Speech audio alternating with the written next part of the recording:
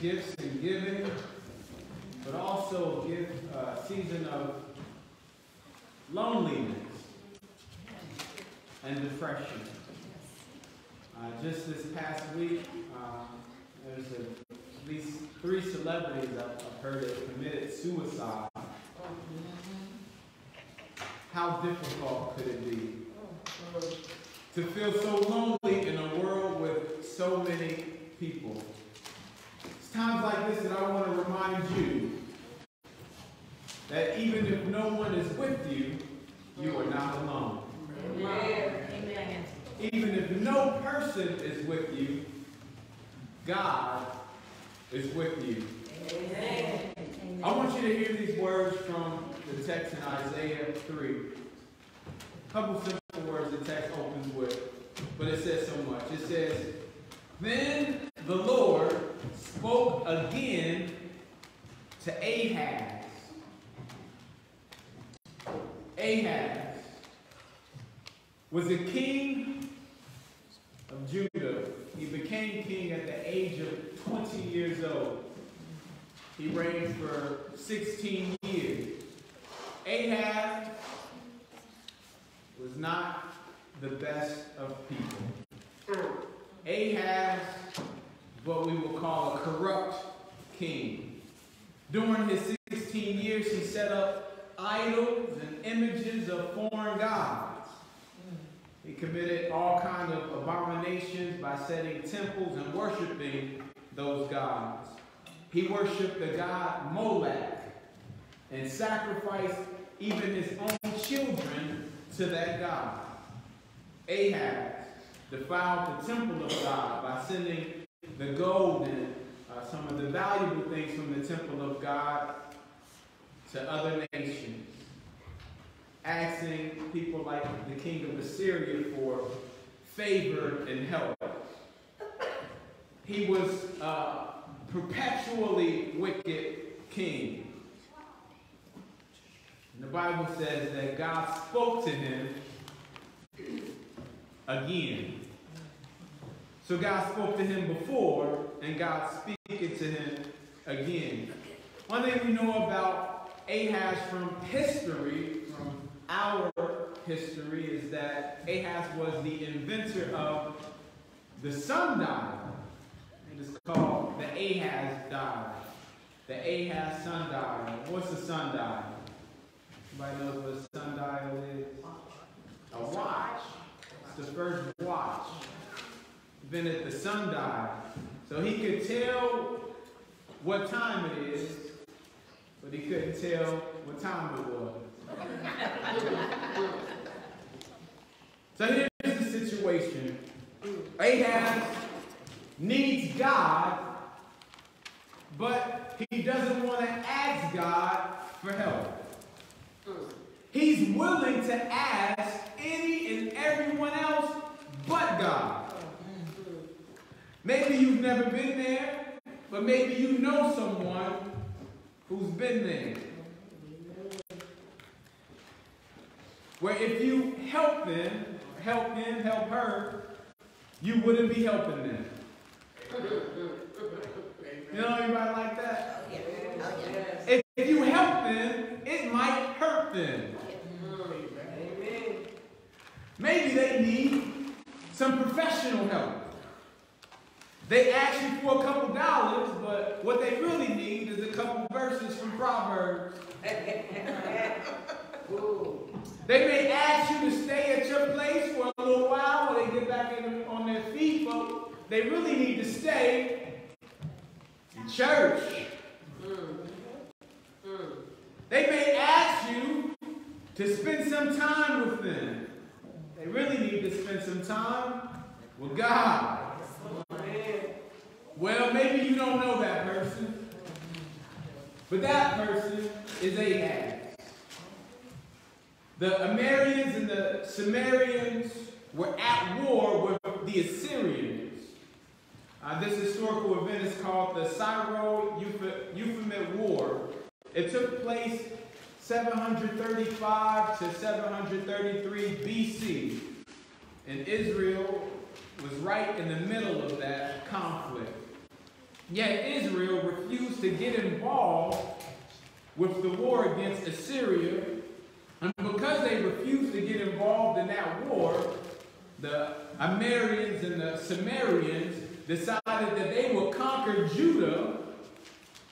And after they conquered them, they would force them to fight alongside them against Assyria. So they marched into Judah, taking over the country. But the city of Jerusalem was fortified, so they couldn't get into the city. So while they're inside the city, you can imagine Ahaz is afraid. Ahaz is frightened. Ahaz is confused. He starts looking at horoscopes. He's so confused about what to do. He starts looking at false prophets and fortune tellers, palm readers, and he's calling Miss Cleo. That's an old word. Maybe you don't get it. Yes. But he's praying to the moon. He's praying to the sun. He's praying to the stars. He's doing all this when the prophet Isaiah shows up and asks him, Ahaz, have you asked God? Amen. And that will bring me to my very first point of 3 that we'll look at, and I hope that you will take home with you today. Ask God. Ask God. First, ask God. There is nothing too little or nothing too big for God. Amen. Amen. Scripture says, Ahaz, ask for a sign for yourself from the Lord, your God. It can be as deep as hell, the depths, Sheol, the abyss, or as high as the heavens. You ask this from God, and he will show you this sign to confirm that he is with you. Amen. This is what the scriptures say in John. Jesus says this to his disciples. He says, whatever you ask in my name, this I will do, so that my Father will be glorified in the Son. If you ask anything in my name, I will do it. In James it says this, many of you lack wisdom. If you lack wisdom, ask God. For God is generous to all and gives to all without reproach, and it will be given to you.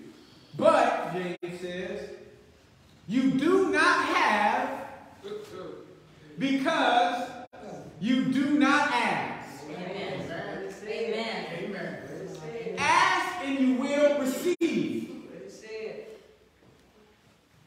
Some of you have asked and you didn't receive what they told James. We asked and we didn't receive. He says it's because maybe you asked with the wrong motives. Yes. So that you may spend what you request for your pleasure. Ahaz was the type of man, he said, look, I really don't want to bother God with my problems. You know anybody like that? Yes. Look. Ahaz said, I will not ask God for this sign, nor will I put God to the test. You see, with Ahaz, he had already made up his mind not to ask God for help, but to ask the Assyrian king for help. I don't know who needs to hear this, but before you ask me, you need to ask God. Before you ask Mama then, you need to ask God. Before you ask your dad, before you ask Reggie then, you need to ask God. Have you asked God? Amen. If not, why not? It's not too small for him. You're not too small for him. Nothing is too big for him. We search everywhere for answers. Google. Amen. Ask Siri before we ask God. Ask God.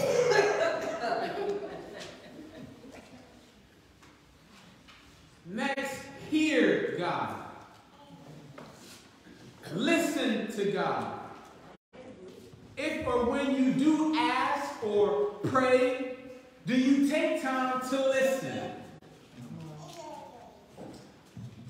So many of us too often talk at God and not to God. Amen. We like to tell God what we want and what our plan is without regard for his input. Yes. Yes. We say, God, this is what I'm going to do. Would you like to bless it? Oh, saints, say you want to make God laugh. You tell him your plan. Yes. Yes. But if you want to make God smile, you ask God about his. Yes. Yes. Try this in your friendship. Try this in your relationship. Ask to listen. Ask to listen. My wife looking at me like, we need to practice study too. Ask to understand. Ask to hear. Because just like you want to be heard, so do others. Yes. Yes. Yes. Just like you want people to listen to you, so do others. This is what God said. He said, hear now, listen now, house of David. Is it too trivial of a thing that you would try the patience of men, that you would also try the patience of God? Because Ahaz, it seems like a noble thing. I don't want to put God to the test, so I ain't going to ask God. So you're going to ask everybody else, all these soothsayers and soothsayers, but you won't ask God. Because Ahaz had already made up his mind. And then, he doesn't want to ask God. I made up my mind. If I ask God, I might have to change some things. I might have to do something different. I might have to listen to what God says. I might have to consider his input. Ahaz had his mind made up. And so often some of us are like that. Not us. Some people we may know. We don't want to ask God. We don't want to ask God to reveal himself. Because if he revealed himself, that means I got to do something about it. Yes. So it's better if I just ignored the church or ignored the call of my life, because if I felt that it was really real, then I would have to act on it. Amen. Ahaz has his mind made up, but he don't want God to interfere with what he has going on, so he's just going to ignore God. See, he felt no need to consult with God. He felt no need to converse with God. He felt no need to commune with God. He is set out to do things his way rather than God's way, or to even consider God's way as an option. Have we considered God's way? Grandfather used to say, his ways are not like our ways. His thoughts are not like our thoughts. For as high as the heavens are high are the highways of God, and his thoughts are even higher. Consider God and hear God and actively listen and get an understanding, because he is able to see the big picture. He has the best view. Sometimes we're in it, it's hard to see it. Yes, that's true. Ask God and listen, hear God. Watch the sign. Or better, watch for signs. If you look for miracles, you'll never miss them. This is what the Lord said to him. He said, look, Ahaz is evil and corrupt king. But God made a promise to his forefathers. So even though Ahaz was corrupt, God had a people to protect. And sometimes, look. Your mother may not be doing what she's supposed to do. Your father may not be doing what he's supposed to do, but that won't stop God from loving you. Amen. See, God, he had to protect his remnant, his people. Amen. He said even though the king didn't have it all together, it wasn't about the king. He said, forget Ahaz. He's just going to be here temporary. I got bigger plans than Ahaz, so I'm going to protect my people. He says, I'm going to give you a sign that I'm with y'all. Yes. Look. Ahaz don't want a sign, so I'm going to give Israel a sign. Yes. I'm going to give Judah a sign. I'm going to give Jerusalem a sign that I'm with them. Say, Ahaz, you want to depend on Assyria, you depend on them to your downfall. But there's a remnant that still depends on me, and I am a dependable God. Yes, he is. Yes, he is. So he says, I'm going to give you all a sign. How many of us take the time to look at the sign? To look for the sign? I remember my first car accident. I don't know if anybody ever been in a car. I remember my first car accident. Yes. My dad's car. I was on my way to pick up my sisters for church. And it just so happened that I'm on Mitchell. Everybody know what Mitchell is. Mitchell Street. Mitchell has two intersections that follow right after each other. And instead of looking at the sign right in front of me, I'm looking at the sign way ahead of me. So I see a light turn green, the next light turn green, and I go at the red light. I was looking too far ahead that I missed the signs that were right in front of me. Wow. That should preach to somebody. Yes. It does. Take your time. Take your time. Look. Road signs are for our safety. Yes, they are. Road signs are for guidance and direction. Yes. Road signs are for efficiency, to make good use of time, energy, and space. That's the reason for road signs. And the signs of God are much the same. Yes. The signs of God, though this is not a driver's manual, is the basic instructions you need before leaving Earth. That's right. That's right. They are for your safety and for your guidance and direction. And for the efficiency, to make good use of your time here, your energy, and your space. Watch the signs. Ahaz says, I don't need no signs. I know what I'm doing. I don't need no signs. I know how to drive. I got this. God says, look, I'm going to give them the sign. So first they're going to watch you fall. But I'm going to give them a sign that I'm with them. He says, behold, the virgin, the young woman, will conceive and give birth to a son, and she will name him Emmanuel. This is the sign. The child will be the sign. The child will be the sign that God is with you. Yes. That's true. What about children that can just bring joy to the heart? To just see a child smile and just bring peace to you. Amen. You see a child play and you just know that, look, everything, I'm stressing about all this and all that, and look at little Elias ain't got a care in the world. Yeah. Yes. Yeah. No worries. And I can see that, and I can know everything will be all right. God is with us. Yes, He is. God said, my son will be that the young woman will give birth to a son, and she will name him, God is with us.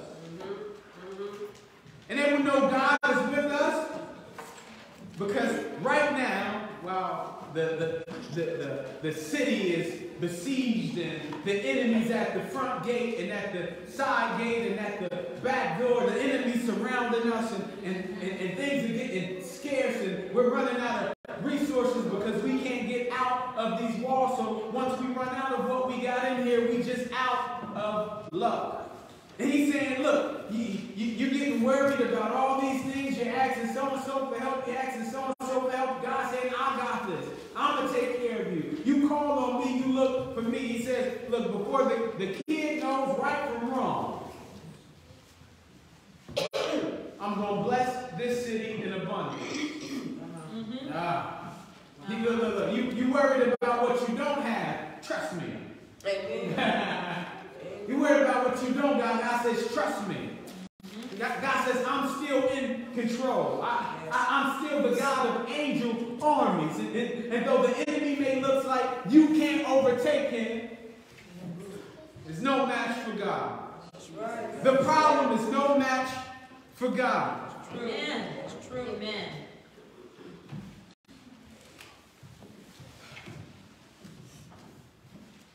What he says. The young woman will have a son. Interesting thing about this prophet is there were 3 sons. There's 3 people involved in this conversation. There's Ahaz, there's Isaiah, and there's God. First, just in the next chapter, we'll see Isaiah had a son. The prophetess gave birth. Mahershala, Hashbaz was the child's name, meaning ready the spoils. The prey is coming. Immediately, this child, upon his birth, was a sign for the remnant that were still believing in God. Because God, while the child was still young, defeated the armies of both the king of Israel, Samaria at the time, and the king of America, causing them to flee, leaving their goods, and overflowing the city in abundance. Then Ahaz would have a son. Ahaz has a son, we know, some of us know, who was Hezekiah. Hezekiah, while he was young, took over the reins of his father. When his father was evil in all these different ways, the Bible calls his father perpetually evil, Ahaz was a righteous king. So despite his father, that did not determine his path. Some of us would say, well, I'm born in this dysfunctional family. Maybe you're born in that dysfunctional family so that God can use you to bring function. Amen. That was Hezekiah's call. God used Hezekiah to tear down all the altars that his father had built up for false gods. Amen. Yes, To undo and break the generational curse. Yes. It was Hezekiah's calling. Hezekiah was the second son. So the prophet had a son. The king had a son. Then God had a son. Amen. Amen. Yeshua HaMashiach. Yes. Jesus, who is the Christ. Yes. He shall be called Jesus because he will save his people. Amen. Just as the prophet's son saved the remnant of Israel, and Hezekiah redeemed the nation of Israel, or Judah, and also Jesus would save the world. There's layers to this, y'all. Amen.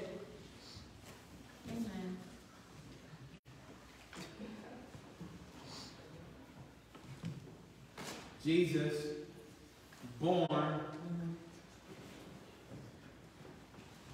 in the manger, the Bible says that he took on human flesh and experienced the human experience to save us. as a sign that God is with us. He sent his son. And if God is with us, nothing can come against us. If God is with us, not the king of Assyria or Samaria can come against us. We don't need anyone's help if we got God's help. That's right. That's right. That's right. It would be nice to have your help, but I've got God and I've got enough. God wants to remind you today that he is with you and that there is nothing that can separate you from him. Nothing that can separate us from the love of God. Paul says that his love neither death nor life, the angels nor demons, neither fear for today or worries about tomorrow. Not even the powers of hell can separate us from God's love. No power above or below the earth. Nothing in all of creation can separate us from God. God has revealed his love through his son. I hope that you would see that today. No matter what your circumstance may look like, you don't have to look outside of God for your fulfillment. You don't have to look to the soothsayer, the horoscope, the palm reader. Look to God. Look, you don't even have to look to the pastor until after you look to God. Amen. Amen. Because if God said it, that settles it. Yes, it does. And I'm giving you what the Lord has given me.